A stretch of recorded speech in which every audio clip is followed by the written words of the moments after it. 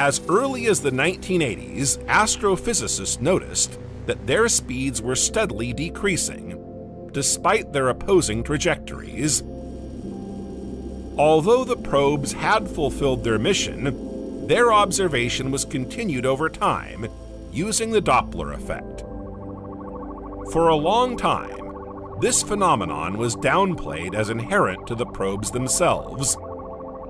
Fuel leaks could have affected the probe's orbits.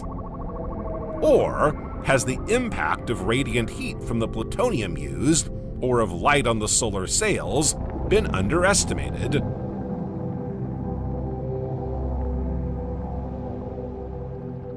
For some scientists, Newton's theories and Einstein's relativity are being called into question.